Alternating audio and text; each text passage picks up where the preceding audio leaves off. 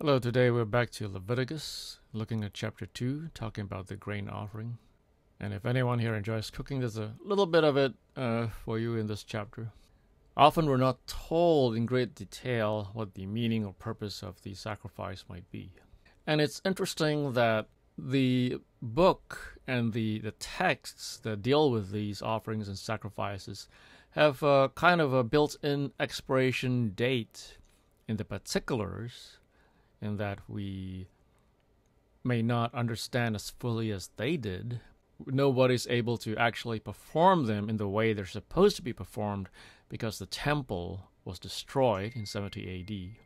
But we can look at the principles behind the sacrifices, behind the offerings. We can look at what the people of that time would have thought about in relation to their own history and what it said to them.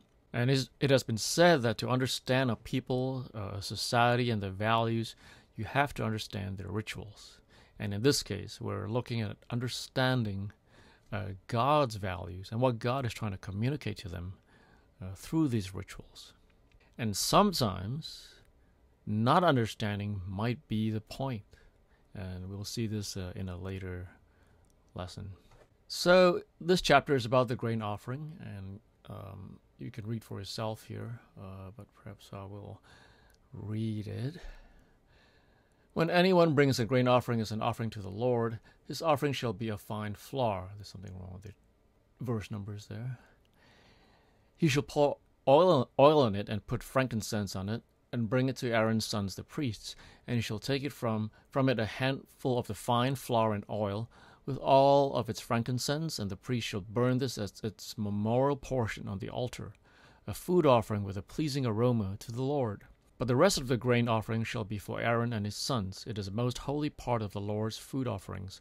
When you bring a grain offering baked in the oven as an offering, it shall be unleavened loaves of fine flour, mixed with oil, or unleavened wafers smeared with oil. And if your offering is a grain offering baked on a griddle, it shall be of fine flour unleavened, mixed with oil. You shall break it in pieces and pour oil on it. It is a grain offering. And if your offering is a grain offering cooked in a pan, it shall be made of fine flour with oil. And you shall bring the grain offering that is made of these things to the Lord. And when it is presented to the priest, he shall bring it to the altar. And the priest shall take from the grain offering its memorial portion, and burn this on the altar, a food offering with a pleasing aroma to the Lord. But the rest of the grain offering shall be for Aaron and his sons. It is a most holy part of the Lord's food offerings. No grain offering that you bring to the Lord shall be made with leaven, for you shall burn no leaven nor any honey as a food offering to the Lord. As an offering of first fruits, you may bring them to the Lord, but they shall not be offered on the altar for a pleasing aroma. You shall season all your grain offerings with salt. You shall not let the salt of the covenant with your God be missing from your grain offering. With all your offerings you shall offer salt. If you offer a grain offering of first fruits to the Lord, you shall offer for the grain offering of your first fruits fresh ears roasted with fire, crushed new grain. And you shall put oil on it and lay frankincense on it. It is a grain offering. And the priest shall burn it as its memorial portion, some of the crushed grain and some of the oil with all of its frankincense. It is a food offering to the Lord. So as we read through this, we note who was invited. Was it voluntary or required? How does this compare to the burnt offering? What is optional, required, or prohibited? What is different if it's a first fruits offering? And so first we see that everyone was invited to present a grain offering. It was voluntary. Compared to the burnt offering, there's no animal life, no meat, no life, no blood involved, and no mention of atonement. We note that there are different kinds of preparations accepted. Oil with oil and salt. So salt was required, but honey and leaven were not allowed to be burned. They were allowed for a first fruits offering, but not burned as a pleasing aroma. And we also note that the word used for honey might refer to any kind of nectar, for example, from dates. The meaning is of sweetness. Now we note that this offering was always offered following the official daily burnt offering, which was done twice a day. Now, what are we told about the purpose of this offering? Well, if you read through the text, there's not a whole lot said about this. But again, we remember that it was something that the people of the time were very, very familiar with. Now, some rabbinic commentators have suggested that perhaps this is a poor man's burnt offering, if they compare it to chapter 5, verses 11 to 13. So let's see what we can uncover. What are we told about the meaning of the offering? Not a whole lot. The word used for this offering is minha, which means a gift or a present. It refers to animal or cereal offerings. Could also mean something like a tribute. How Jacob presented a gift to Esau to try to earn his favor. Or what Jacob presented to Joseph when he was prime minister. What are your impressions of this offering? Fine flour, what is the significance of it? What is involved in the production of the flour or bread? Let's think about that a bit. And what does this tell us about this offering? Of course, it seems a little bit mundane, just flour, fine flour. It seems kind of ordinary in a sense. It is the choice part of the wheat from the inner kernels. It could also be a barley.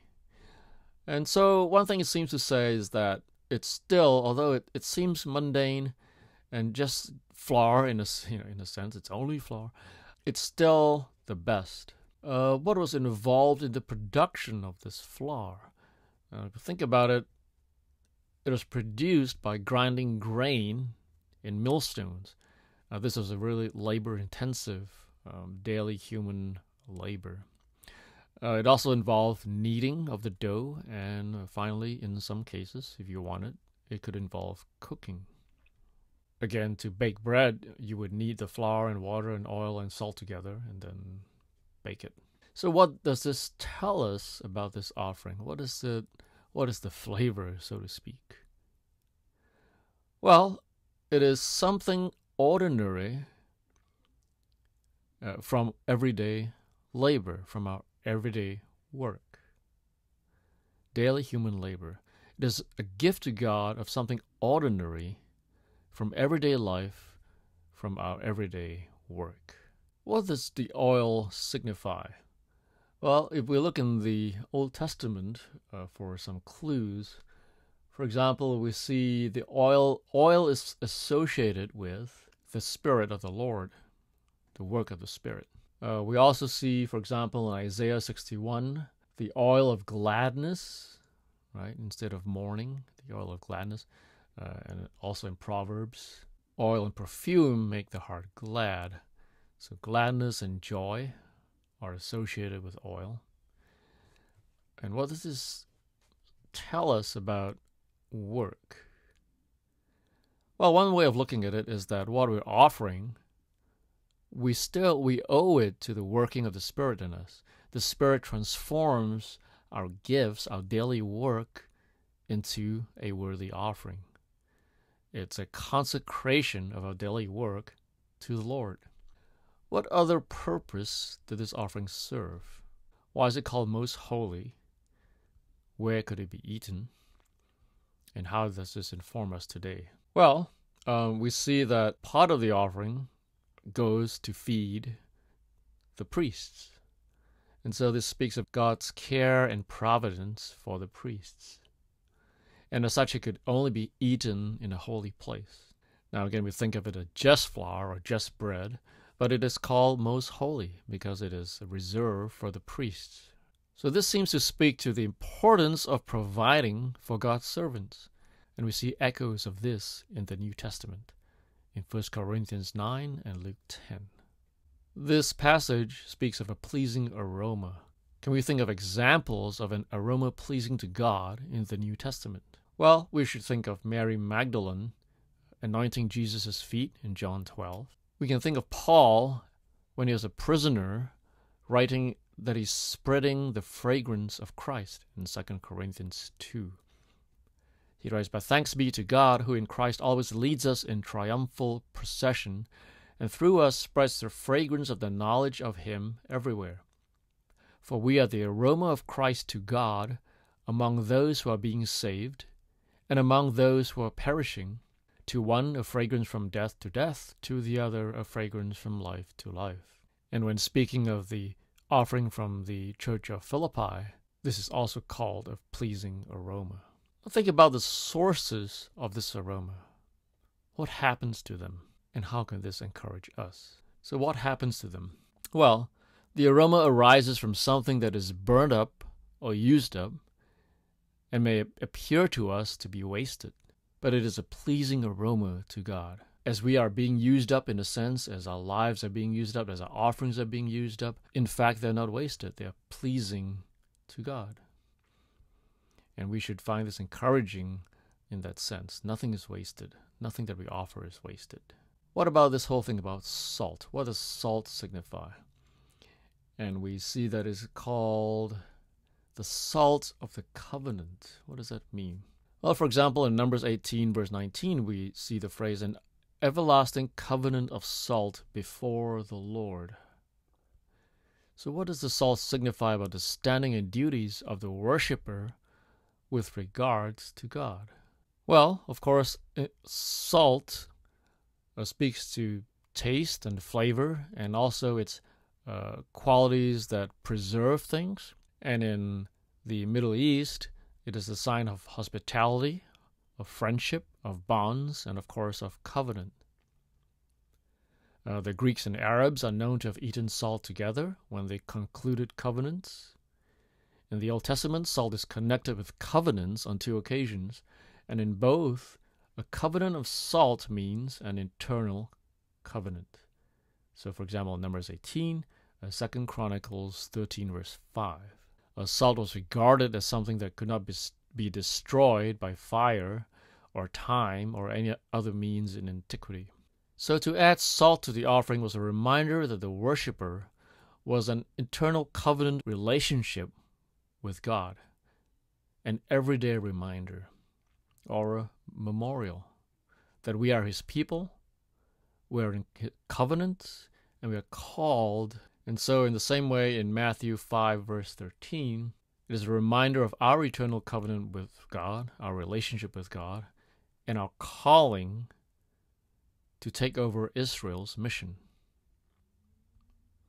So in other words, be salty. Yeast and honey. Why are they prohibited for this offering, but they're okay for a different offering? What does that offering signify? And we know that yeast and honey can also be eaten with the thanks offering in chapter 7 and given for the wave offering in chapter 23. Well, we see it's okay for the offering of first fruits, but it should not be burned. So why were they forbidden for this offering? Well, no rationale is given here. Here are some suggestions. One, that it is these two, yeast and honey, are associated with fermentation, with corruption.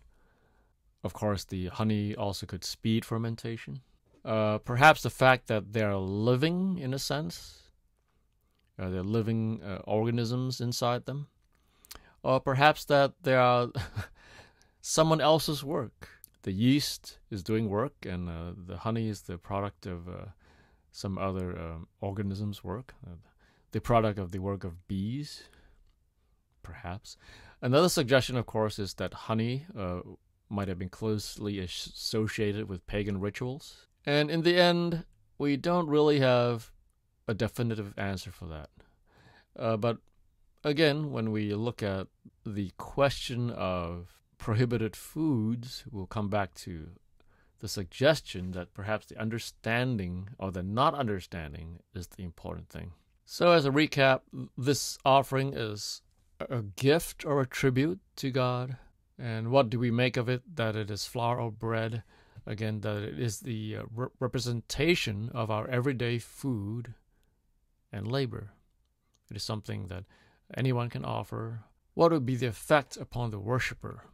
Well, it would be a way of remembering God throughout the day, even at work, even at meals, both in the preparation and the eating. The reminders of God's jurisdiction, of his care, like when God remembered Noah. Asking God to remember us, for example, in Revelations 5, verse 8, keeping our relationship, our covenant relationship in the forefront. So as far as memorial, that could be some of the meanings. Remembering God or asking God to remember us. It is also a reminder that all we do and all we have comes from God. We are stewards of what He allows us to have. Why so many options for this offering? Well, I like to think that it is to provide variety for the priests, for one thing, and it's a sign of God's care and special attention. And also, perhaps, speaking to our own special or unique contributions in terms of our work, our choices, perhaps. Something a little bit more personal. And again, what is the source of the pleasing aroma? It comes from what is burned or used up, and yet it is not wasted. It is pleasing to God. So we recap here. The gift represents our everyday food and labor. It helps us to think about God throughout the day, even at work or at meal times. Reminders of God's jurisdiction and care. All we do and have is God's. We are just stewards. And it speaks perhaps to our unique work, our contributions, our personality, and providing variety for the priests. And the fact that it is a memorial works both ways. For us to remember God and for asking God to remember us.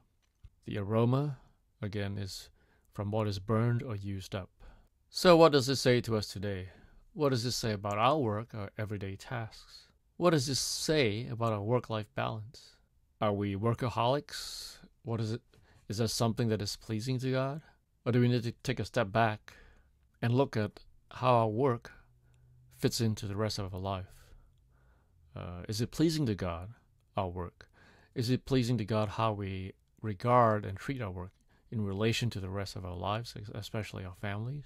Other things we do which may seem like a waste of our time, but may instead be fragrant offerings to God. So our work, whatever it may be, as long as it's honorable, is still a fragrant offering to God. Are we supporting God's workers? Are we giving them enough support? What does it mean to remember our covenant call to be God's people in this world? So, in closing, I have a recommendation if you want to look for the videos by Tabernacle Man. They're very, very interesting. He tries to provide more visual representations, including costumes and props, of what these offerings might have looked like. I've referred to Skip Heitzig's sermons on Leviticus as well, and very good for insight and application. And next we'll look at chapter 3. But reflecting on chapter 2, we can ask, what service can we offer to God today? Thanks for watching, and if you haven't subscribed already, please do so. Thank you.